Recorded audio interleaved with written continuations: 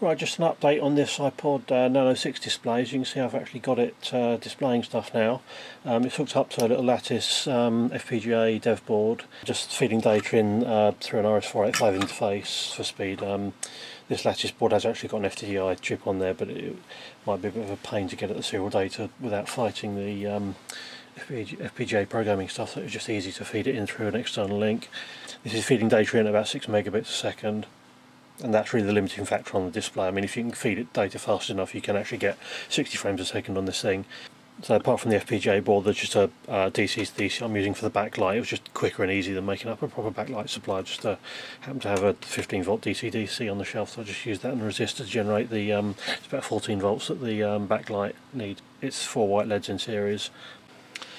You can see some grisly details of the setup. I would say this is the breakout board, and I just soldered a few of these 10 pin socket contacts at each end so I can mess around with different resistor values. Coily springs so I can actually get the scope probe in with a nice sort of heavy ground so I can get a good grounded scope connection to see what's going on. And these are the waveforms. You've got the low speed signalling, which is this signal here, so these two differential lines need to go down at separate times to get it into the right mode, and then the actual differential data. I've had a quick play to see how slowly this will run. It runs okay at 24 megahertz, but it was doing odd things at 12 megahertz. Now it could be that that's something to do with my setup, or there could be some fundamental timeouts or something in the interface. I don't really have time to look at it any further at the moment, but I will actually have a look at that to see how slowly it can be run, because if it's 24 megahertz is within the realms of what you could probably do with a bit of creativity on something like an SPI port. You still need to generate the DDR data, but there's probably ways you could do that. It might even be as simple as taking the SPI clock and just dividing it by 2 and just adding a simple multiplexer or something, so that's potentially doable. But so what I don't yet know is how slow you can run it and have it still work. The display does have onboard memory, and the refresh rate isn't dependent on the data clock rate here, so if you can clock it slowly, you can in principle, you know, give it images slowly. So when I've got time, I'll delve into that a little bit more. Right, the method I used for generating this data, I used a differential output stage in the FPGA to generate the high-speed data. Well, I think at these speeds you might even be able to get away with just using two standard logic levels inverting. These are at 1.8 volt levels, so to reduce those down to the LVDS levels, I used a resistive divider. So those are the outputs for the display. So that in LVDS mode, these were, I think, 220 and these are 47 ohms. And these pins I took to a couple of other outputs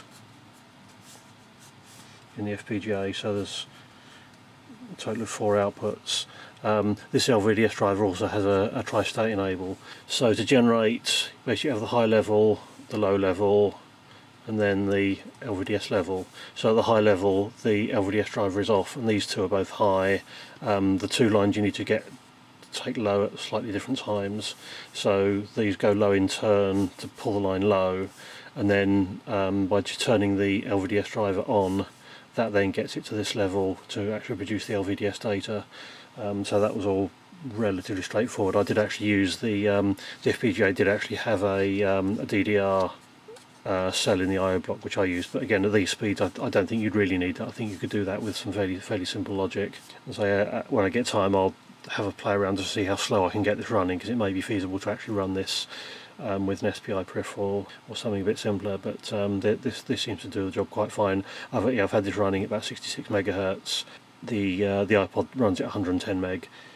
Fairly unnecessary unless you really want to get the absolute maximum frame rate out of it, but once you get all the levels right, you need to do this on the clock and the data line. Incidentally, the clock line has to go through this procedure to get into low power mode. I was stuck for quite a long time, so I didn't realise that until I sort of reread the spec and had another look at what the iPod was doing. I was really focusing on the data, but the clock, you actually need to do this as well to actually get it to start working properly.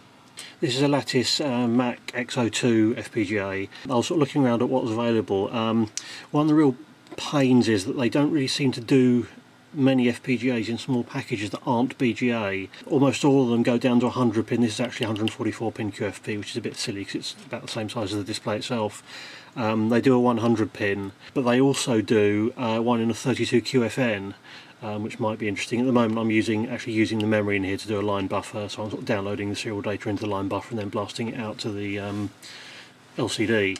But one thing which I think might be interesting is you can now get very cheap but quite big SPI serial flash chips. You can get like a 256 megabit chip for about sort of £2 or so, and those do actually have a DDR interface which will go up to sort of 66 megahertz. So I think it will be very viable to actually stream data directly from an SPI flash into this display with almost no additional logic or memory.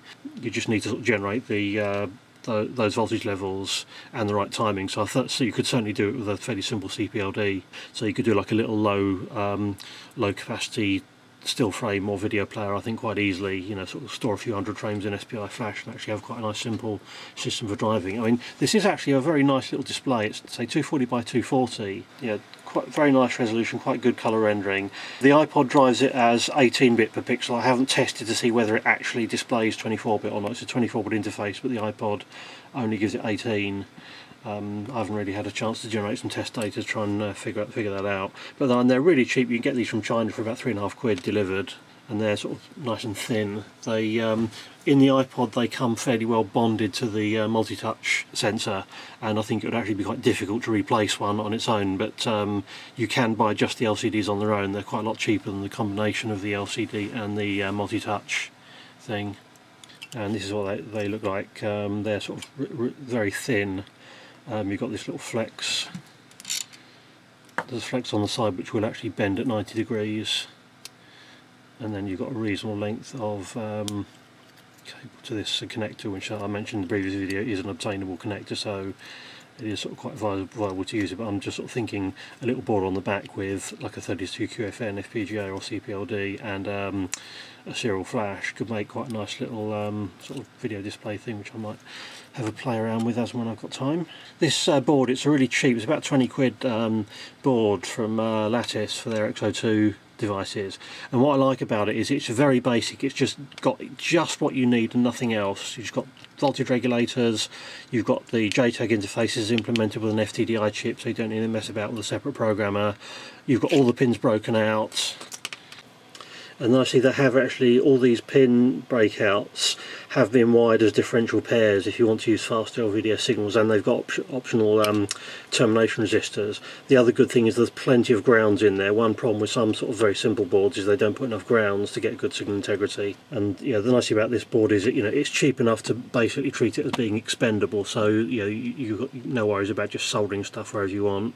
Again, unlike a lot of other low-end boards, you can access all the different, set up all the different I/O bank voltages. There's some resistors underneath. You just take to connect each I/O bank to the 3.3 volt supply, so you can just disconnect that and connect the I/O banks to different voltages. So for here, for the LCD, I'm running 1.8 volts.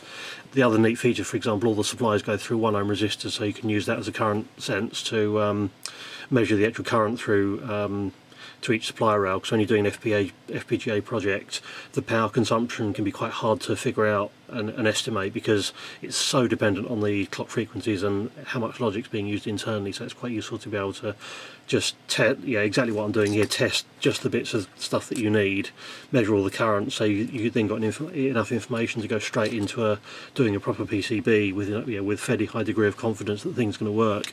It's really the bare minimum, just some LEDs, there's a little few pads for breakout, and that's really it. It has got a footprint for a surface mount oscillator.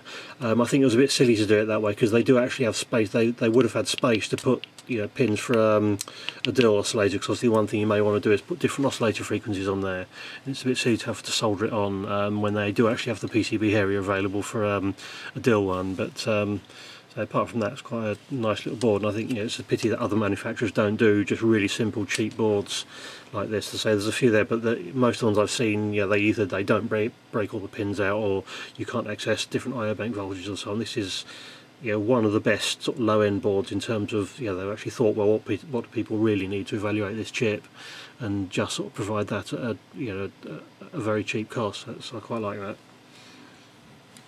And when I was looking at these FPGAs to use for this, I was actually quite impressed by these devices. There's a fair range, I say, apart from a bit of a hole in the pin count family, but there's a few nice features. One is there's versions with onboard core voltage regulators, so you can run them off a single 3.3 volt supply.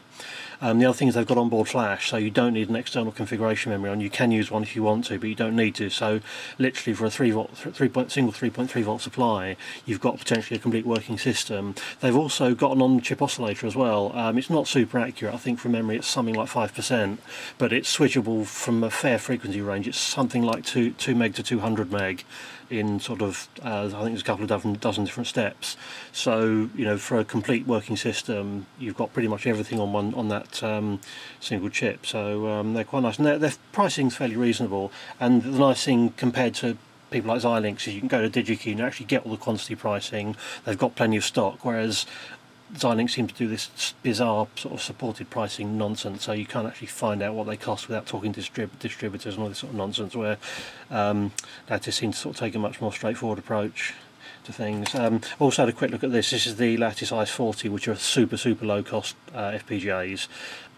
One of the reasons I didn't use it for this was that firstly they don't have enough memory on it. Now I think eventually for the thing this has been designed into, I don't yet know if I'm going to need memory or not, but also it doesn't have any PLLs, so it's a bit harder to mess around with different clock frequencies.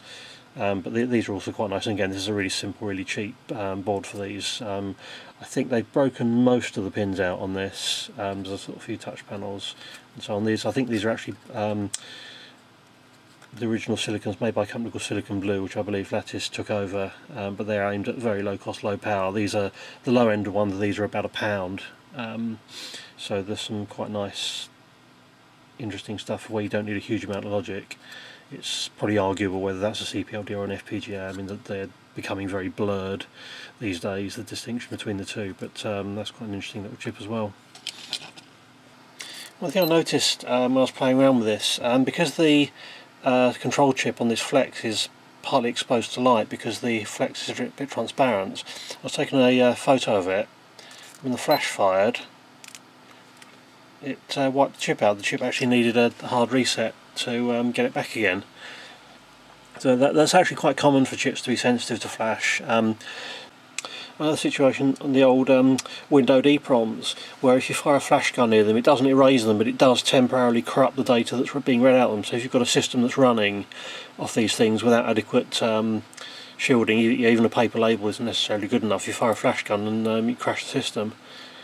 So you don't often get chips that are actually exposed, that's sufficiently exposed to light for it to be an issue, but when you do, it does have quite a significant effect.